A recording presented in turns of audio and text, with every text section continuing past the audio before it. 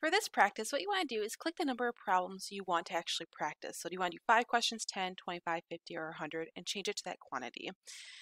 Then you want to select quiz type. You want to click names and formulas. Names and formulas. Don't worry about these two. Click names and formulas.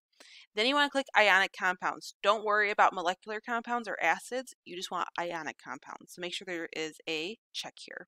And then you can choose what you want to practice. Do you want to do formulas only, names only, or do you want some kind of combination?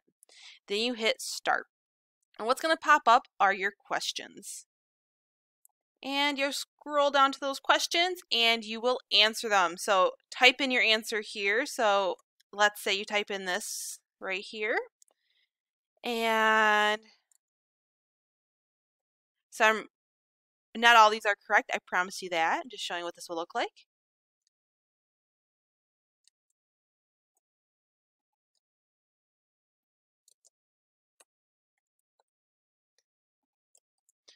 And you want to hit grade it.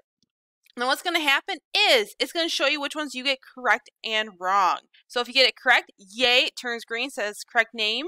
And then if you get it incorrect, it'll tell you what the correct answer is so you can review it and look over it.